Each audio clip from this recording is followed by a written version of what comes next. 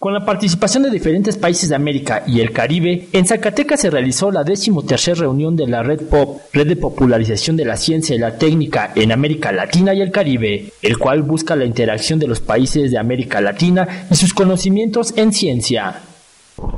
Porque en el ideal de igualdad y libertad al que debería aspirar la humanidad, todos, absolutamente todos, tendrían que ser capaces de hacer elecciones basadas en el entendimiento profundo del universo, participar en debates que determinarán el futuro del mundo y encontrar el placer y la satisfacción que se derivan de comprender los fenómenos que nos rodean.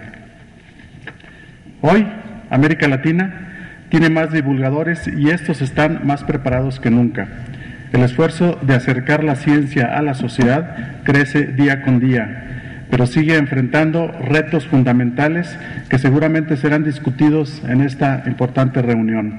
Es para mí un gran placer saludar no solo a los participantes de la 13ª reunión de la Red de la Popularización de la Ciencia y la Tecnología para América Latina y el Caribe, sino también a los participantes del Congreso de SOMEDICIT, con quienes coorganizamos este evento.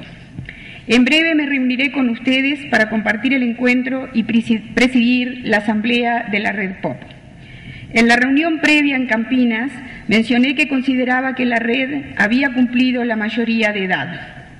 A partir de este hito, en muchas culturas se dice que el momento de preparación ha concluido. Con imágenes de Alberto Hernández para B15 Noticias, Óscar Hernández.